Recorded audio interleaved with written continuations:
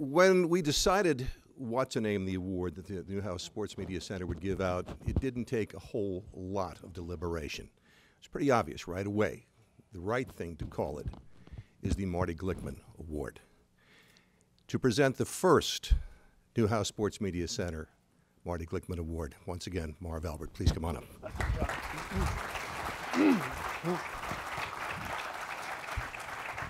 John, thanks again. And this is really a great pleasure for me. First of all, the Newhouse Sports Media Center has established itself as the gold standard, be it sports broadcasters, producers, directors, executives, print, online journalists. And from the sportscasting point of view, it all began with Marty Glickman. He paved the way. He influenced so many of us, including a kid who grew up in Comac, Long Island, made his way through Newhouse at Syracuse University, and then to enormous success, primarily with NBC Sports and HBO and the MLB network and his baseball work. And aside from his work as a premier sportscaster, he has given generously to many causes, including his alma mater. And like Marty Glickman, he has always been willing to mentor and give advice to young sportscasters looking to get that big break. And as a broadcaster, as you're all familiar with, Bob has never shied away from the tough questions, and of most significance, his career has been all about grace and eloquence. And I should also mention that at a moment's notice, he can give you, and you can just ask him in a moment, 15 minutes on the pros and cons of the DH, or interleague baseball, if you like. Bob is always ready to go. And as we touched on earlier, in my opinion, he is the best studio host in the history of sports television, and he is the first ever winner of the Marty, my friend Bob Costas. Thank you, Marv. Thank you. Right? That's right. Thank you, Marv. Thank you, everyone.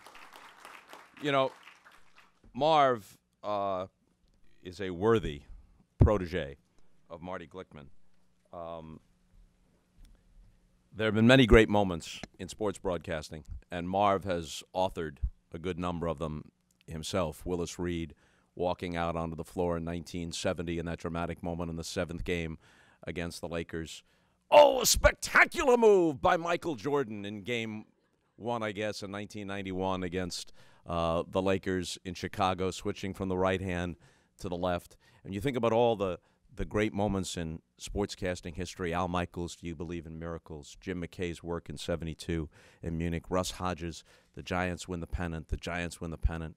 Vin Scully's perfect call of Sandy Koufax's perfect game. But for my money, somewhere on the list has to be the following moment. And Marv knows how I feel about this moment. Just humbled to be in his presence every time I recall it. The Knicks are playing the Bulls around 1992 or 93 in the NBA playoffs. And there's a Saturday matinee game. And we come out of a commercial, and I'm in the studio, and Marv is doing the game with Mike Fratello. And we come out of a commercial, and they have a shot in the background. It's the marquee of Madison Square Garden. It says 1 p.m., Knicks versus Bulls, Game 4. In the foreground, there's a bulldog on a leash. And all you see is the master's legs from like the knee down.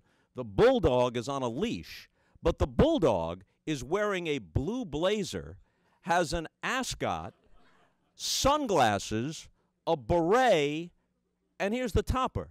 There's a cigarette in the mouth of the bulldog.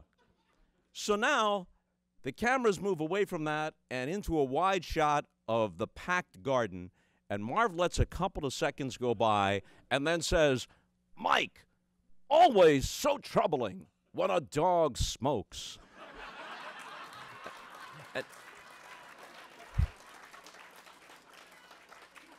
And as a broadcaster, you just stand back in awe. A moment like that. And I'll tell you at a moment like this, that's what it's all about, as Marv said, grace. And obviously, Syracuse University, which has a substantial endowment, spared no expense in the structure of this fine podium. Nothing like some slapstick when a man is attempting to be sincere.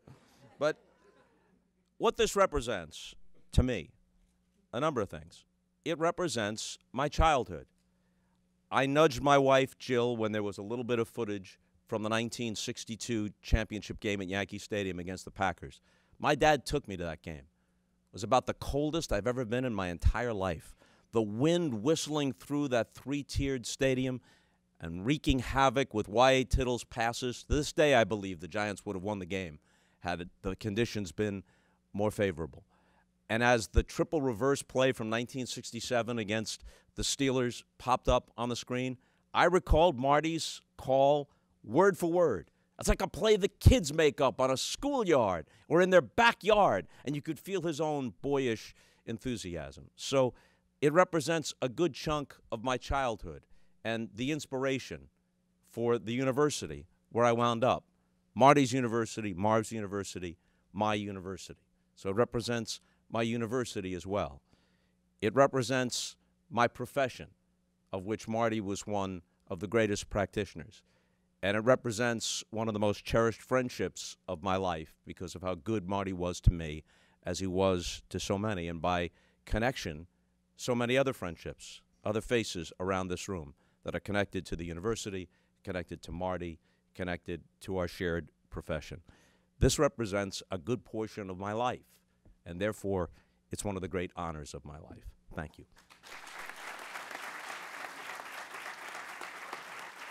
Well done, sir.